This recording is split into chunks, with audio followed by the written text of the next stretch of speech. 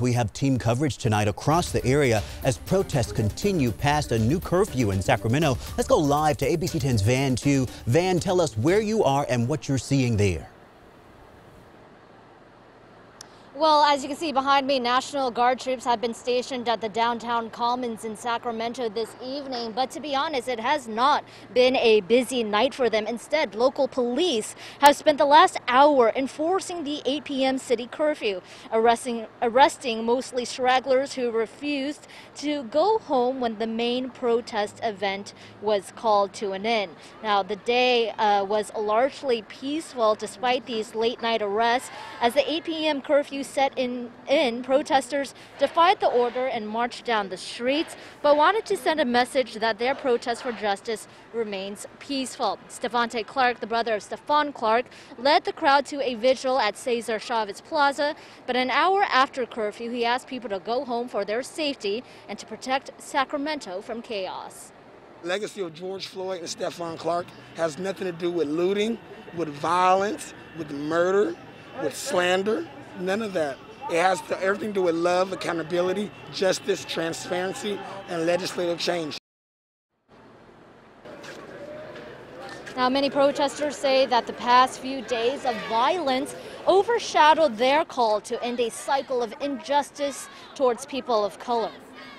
Y'all are killing us, this is what happened. You know what I'm saying? And it starts with the killing, then it goes to a hashtag, then it goes to protests and marches and looting, and then after a while everything fades and it's literally... Change needs to happen, and it's not going to happen unless we unite and that white people come together and use their privilege to help us.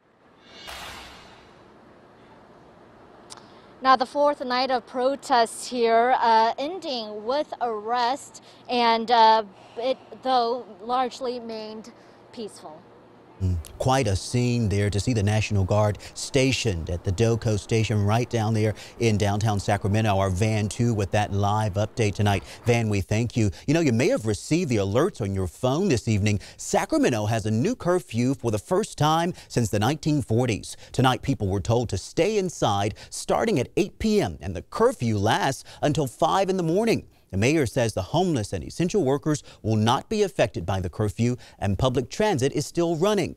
But if you are caught violating the curfew, you could be charged with a misdemeanor and face a $1,000 fine or possibly even 6 months behind bars. And take a look, the mayor of West Sacramento also saying the curfew is now in effect in West Sacramento as well. Both cities will determine if the curfew needs to stay in place tomorrow.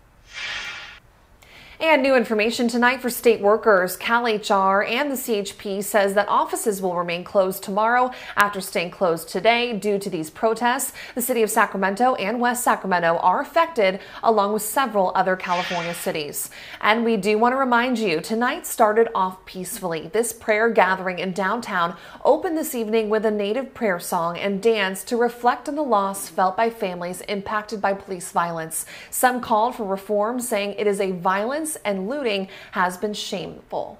I've witnessed what happened to George Floyd and seeing what's happening on social media, and I wanted to be a part of something that was peaceful and well organized and everyone's assembling really peacefully, and I just thought it would be important for me to be out here and support. And now this peaceful protest continued throughout the night, even past that curfew set by Sacramento city officials, which is where we're seeing some arrests right now. Now, we do want to go out live to ABC 10's Giacomo Luca.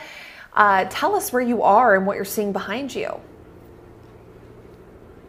Madison, right now we are outside the California State Capitol building. Behind me you can see a few people in police custody, but I want to tell you, I was here last night and the scene here is starkly different, almost an opposite compared to what we saw just last night. Now, we could hear the sprinklers going off around some of these government buildings this evening. That definitely wasn't the case in the same exact spot where I'm standing right now. About the same time, in fact, there were dozens of police officers standing right here in riot gear and lots of different equipment, as well as protesters down the street, about hundreds of them, and that's when police crews started firing rubber bullets as well as flashbangs and those sorts of things towards hundreds of protesters. But again, this evening, we are not seeing really any of that. It is almost silent. Now, the one thing that has changed tonight is we're seeing presence of law enforcement as well as National Guard patrolling the streets of Sacramento, barricades all the way around the Capitol, and dozens of CHP officers, as you can see right behind me, guarding the state legislature building. But again, not a lot of protesters or anything that we're seeing here around town. We'll send it back to you. All right, Giacomo, thank you. Of course, we'll keep you updated if things change on your end.